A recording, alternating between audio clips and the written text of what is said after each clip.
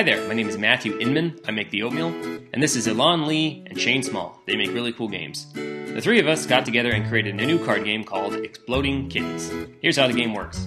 You set our deck of cards face down and take turns drawing till one of you draws the exploding kitten card. Whoever draws the exploding kitten card explodes, they are dead, and they are out of the game. Unless that player has a defuse card, which can defuse the kittens using things like laser pointers, kitten therapy, and catnip sandwiches.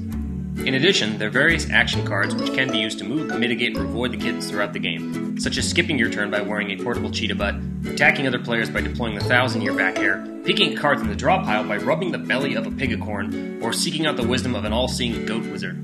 You can also deploy the Taco Cat, Abercrab Lincoln, magical meat bikinis, and a fearsome Catarwalkie. To win this highly strategic, kitty-powered version of Russian roulette, you have to decide which cards to play, when to play them, and which of your opponents to target.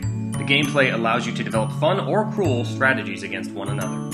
The game is kid-friendly, super fun, and super easy to learn. But that doesn't mean Exploding Kittens is simple. With every card you draw, you increase your chances of getting one of the exploding kittens and being booted from the game. The longer you play, the greater your odds of exploding and the more tense the game gets.